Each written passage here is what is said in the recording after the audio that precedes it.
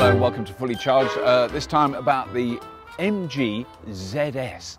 Even though MG is a classic old British marque, this is actually a Chinese car. I'll explain the history of the MG badge in a few minutes, but this, I just want to give you the basics of this car. It has a 44.5 kilowatt-hour battery. It has an electric motor that produces 141 brake horsepower or 353 newton meters of torque. That's T-O-R-Q-U-E. It goes from 0 to 62 miles an hour, because these are vitally important statistics when you're popping down to Lidl to get some groceries. 8.5 seconds it takes. So it's not like super fast, ridiculous sports car, but it's a little bit peppier than its petrol cousins. They also make a petrol version of this car. So the top speed is 87 miles an hour or 140 kilometers an hour. This is the way, it has quirks. This car has some quirks. I'm going to be honest about it. The charging is a little bit quirky. I'll show you that in a minute. But the energy efficiency is unutterably baffling. So I've got quite good with all the electric cars I've driven to work out how many miles a car can do on 1 kilowatt hour of energy, 1 unit of energy. If you look at the dashboard, at the little thing on the dashboard, it tells you that it's doing between 15 and 18 miles per kilowatt hour, which is the kind of energy efficiency you'd expect with a pedal assist electric push bike, not a very large 5-seat SUV. So that makes no sense at all. 18.5 kilowatt hours per 100 kilometers might make sense, but this is saying per mile on the thing. That's quite quirky. Finding how to use the adaptive cruise control, quite quirky. Finding how to plug something into the car and make sure it's charging, quite quirky. Touching one little button on the dash, which tells you pretty much irrelevant information about the vehicle you're in, and then removing yourself from that screen, like a back button. Switch it off, switch it back on again, then you get that back. Some quirks. I think there are some quirks with this particular model. It might have been messed around with by other journalists, because it's been a bit quirky, but other than that, I do really like it. It is a really amazing car. The price, okay, the two really key things. The price, £21,945 on the road. That includes a government grant and an MG grant. They're giving you, well, they're not charging you, I think would be a more accurate way of saying it, 3.5 grand off this car for the first 2,000 customers in the UK. They've all gone. Don't raise your hopes, because everybody wants this car. Very, very high demand, a lot of interest in it, very understandably. But even without that, it's under £25,000 for a car that has a 160-mile range and is, you know, a big, comfortable family car. The other one is availability. They're going to make loads of them. The factory that produces these cars produce 300,000 electric cars a year. Not all MGs, but electric cars of all sorts. They're not going to run out of batteries. You're not going to go to the showroom and they go, oh yeah, well you can have one, but you've got to wait 18 months, which is the case for Kia and Hyundai. I mean, it's outrageous, you know, really long waiting list for those cars. Admittedly, those cars cost more, they go further, all those things. But this one is a pretty good second substitute for those cars. Similar size, slightly less range, but much, much cheaper.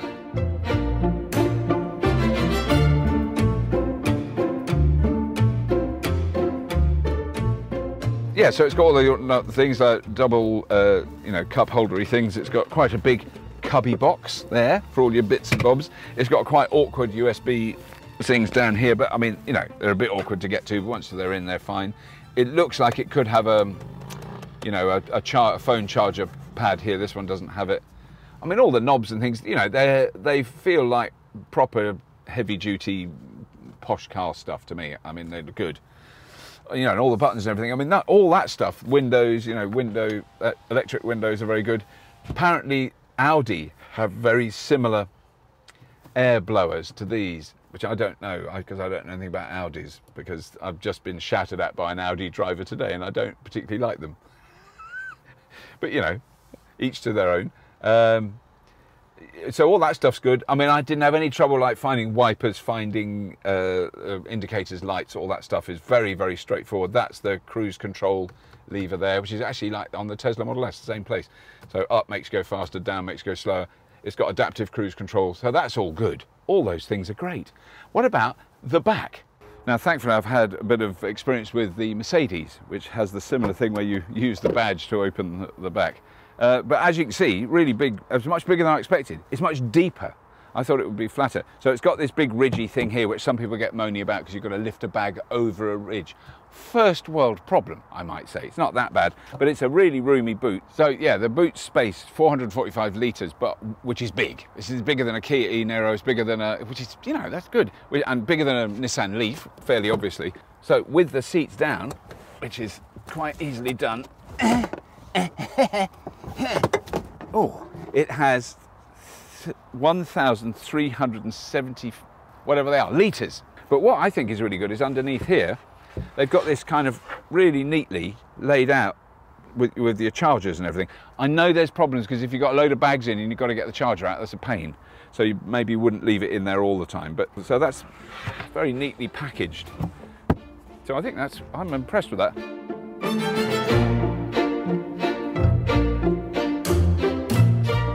Now the back, oh, that is a bit special. Okay, so the back seats are very comfy. I've got plenty of room. That is where I have the front seat set for me, so I'm not squashed in. They're actually quite comfy seats. Obviously, you've got an adjustable headrest, but this is amazing.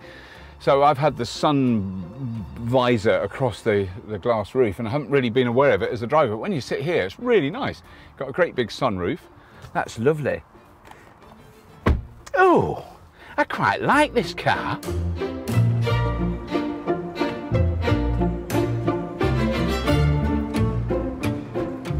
So the sun diffuser, I think that's what you'd call it. It's very nice actually. It does keep the direct sun off your head when because you've got a big glass roof. Very nice. Oh, goes all the way back. So we open that, and then you can open the actual sunroof itself. Oh, that's proper posh, that is. So the most important thing about opening the bonnet on an electric car is this, the windscreen washer filler cap. That's where you put your windscreen washer water. Not in that one, that's brakes. Or not in that one, that's coolant for the electric drive system. That one, I don't even know what that is. No one, in fact, no one knows what that is. So I'm going to take it for a little spin around town. Easy to get in, easy to start, easy to drive away.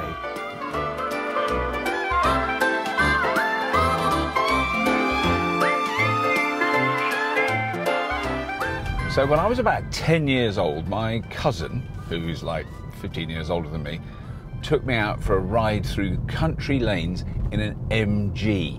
It was a very old sports car. Even then, it was old. It would have been made probably just after the war.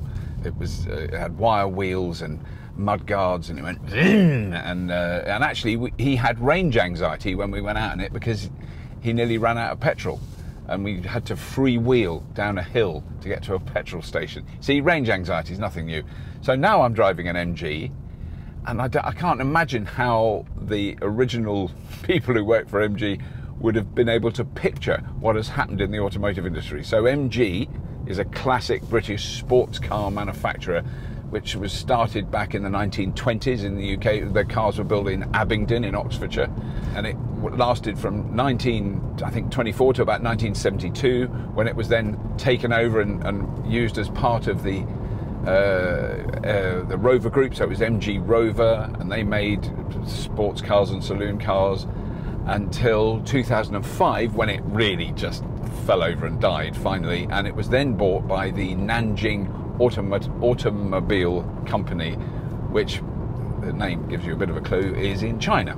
So this is a Chinese-owned company. This car, the MG ZE, was made in China and then shipped here. But it's such a classic, iconic British mark that it is quite odd that it's now a Chinese car.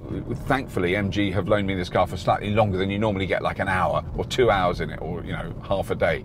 I've had this for 5 days now. I've driven it quite a lot.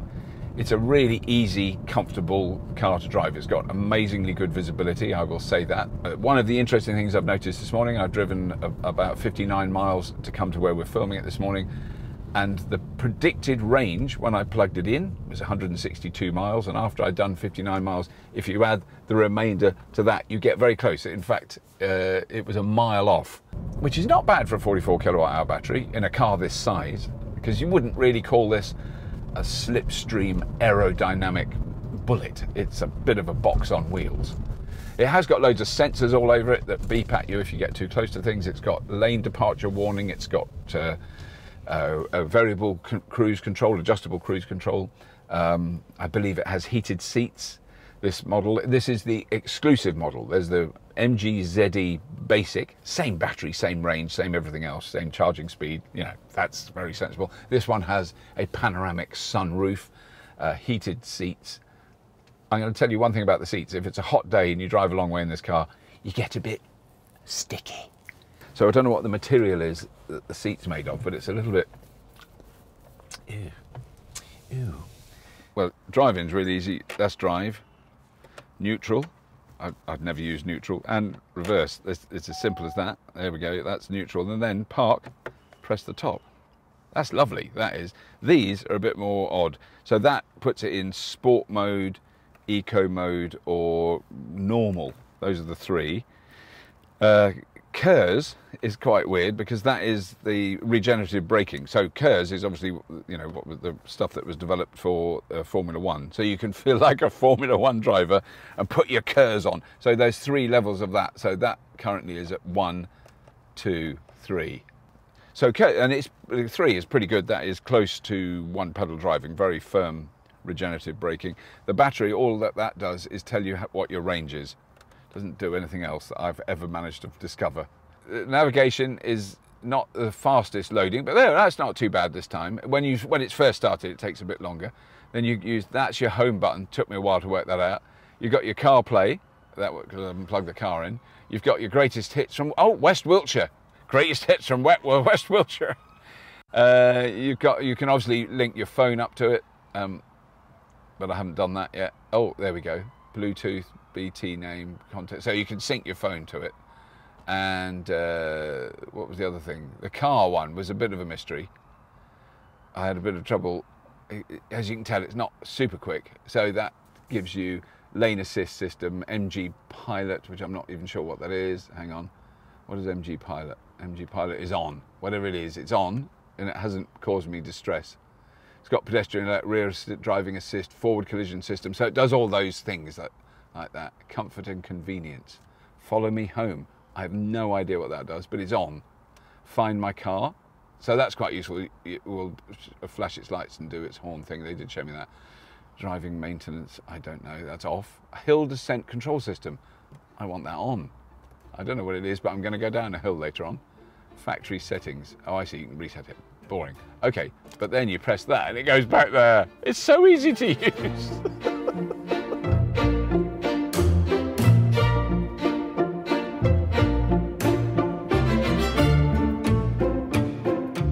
For the first generation of an electric car, this is incredibly competent, really solidly built. The criticisms I have for it are all for the peripheral things, not the basic, the drivetrain, the ride, so the suspension, steering, the powertrain, the batteries, all really feel solid and well built. They're not wibbly wobbly at all. It feels like a very solid little car. There's thousands of people who clearly have already ordered this car, and they've already run out of their opening offer where they give you £3,500 off the price and a free wall charger. That's 2,000 people have already booked that, so that you can't do that anymore. But that aside, other than those 2,000 people, there are thousands of people who clearly would like a car like this, would consider it because the lease costs will be much less, the purchase cost is much less. You're buying the car outright. There's no battery leasing or any of those complexities. It's a really comfortable, multiple use vehicle. Loads of stuff in the back, big boot, loads of comfy seats. It works. Everything you want a car to do, this one does. Right. This is going to be fun now. This is a challenge. I have charged the car before using the Type 2 cable that I've got at home, but this is a CCS one. I haven't used this yet on the MG. It has a rather idiosyncratic charging port. So you press the MG badge there, and then the whole thing clunks up a bit clunkily. And then I'm standing up. I'm not like an exceptionally tall person. I'm standing up, I can't see anything. So then I have to go Where's the charge? Hang on. Where's the, oh my Lord. So it's right down here, and then this took me a long time to work out. You have to pull out the, doesn't matter what you're going to charge it with, you've always got to pull out the CCS plug first. And then, seriously, I'm not making this up. That is, that is the easiest, honestly, that is the easiest it's ever been. Maybe it will kind of wear in, but then at least you can put that in there. And then you go out, you press the button to start it. Use your phone to authenticate the charger. Yes, sorry. I did know that. Confirm charge, there we go. And now, this is the easy bit now. This is really so easy. I just got to put these back in. Hang on, it goes there. That one goes in first, which makes no sense, because this one doesn't fit. Oh, that's how you just do it like... Solid as a rock. Now, I must remember to record the ending, bloody blah, great that there is more choice in the electric car market. Hopefully MG will iron out the little quirks.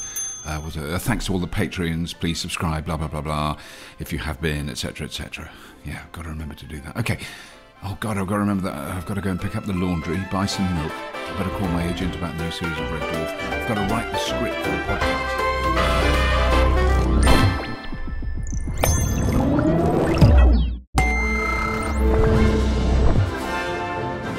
I just want to add a quick reminder that the presenters of Fully Charged will be joined by some incredible speakers, along with fleets of electric cars, bikes and assorted renewable energy and clean tech goodness on the 1st and 2nd of February 2020 at the Circuit of the Americas in Austin, Texas for Fully Charged Live USA. So for our many viewers in the USA, we hope to see you there. Tickets are on sale now at fullycharged.show.